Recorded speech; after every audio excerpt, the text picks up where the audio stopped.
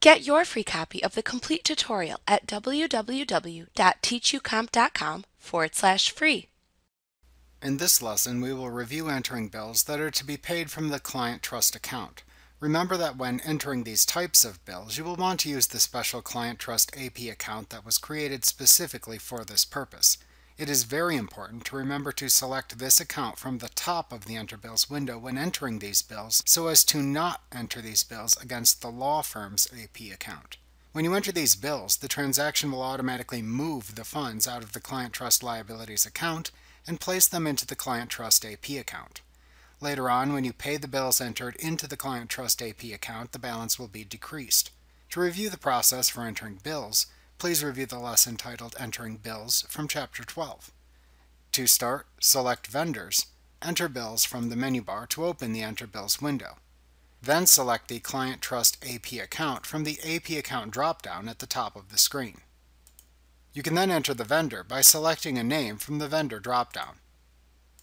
For services provided by your firm, you can enter the name of your firm into the vendor list and then select it from this drop-down menu. You can then enter the date and bill due fields values. Next, click to the Items tab at the bottom of the screen and select the services or expenses indicated by the bill.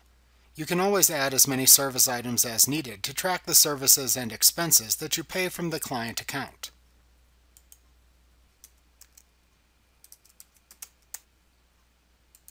For each item entered, be sure to select the client and matter or case from the Customer Job drop-down for each line item. You should also mark each line item as not billable by clearing the check mark from the box shown in the billable column.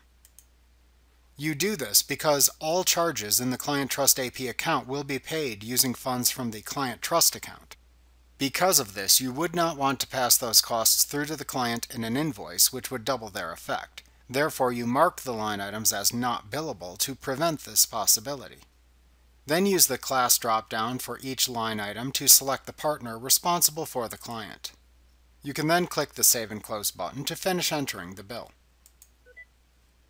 Like what you see? Pick up your free copy of the complete tutorial at www.teachucomp.com/free.